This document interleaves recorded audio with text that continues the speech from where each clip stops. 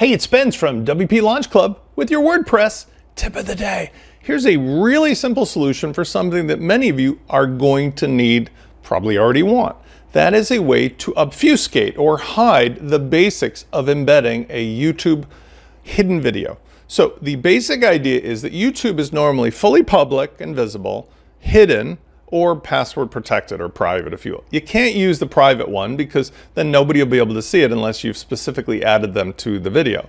The public ones are terrific, but if you're running a simple course and you just want to make it a little harder for non-technical people to see the kind of stuff that would lead them away from your site. In other words, you want to make it that, yeah, you're not really pretending it isn't video from YouTube, but you're also just trying to say, hey, don't leave my site to go to YouTube while you're watching it. This is an easy and free solution. It's the Protected Video plugin by Alec Rust. I'm going to show you in about 2 minutes how to set it up. Basically, you're either going to use the short code or the Gutenberg block. Both of them are super simple. Here, what we're going to do is we're going to create a new page, and we'll just call this something like Protected Video.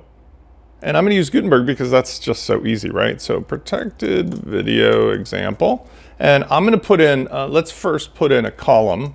Oh, not a code. Let's go ahead and click that out and put in a column. And then inside of, I'm going to do this centered. Inside of here, we're going to go ahead and type in Protected Video. Now, I've already enabled the plugin. This allows us to put the URL of a video. Here I've got one of my popular videos from a couple years ago. I simply grab either the URL here or I use the share to get the URL. And I'll paste that in place. Even gives me instant thumbnail. And if I want, I can do further refinement of the box and so forth, but it's not necessary because watch what happens. If I preview this, I've got instant satisfaction, something that is quick and simple that I could put inside a LearnDash or a Lifter course. And you'll notice when I roll my mouse over, none of the normal YouTube stuff shows up.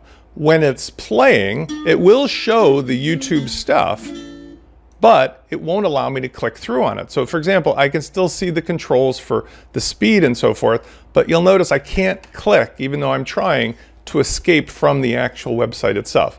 And that's the main benefit. I hope this helps you out with your coursework embedding and more. I'll see you on the next video.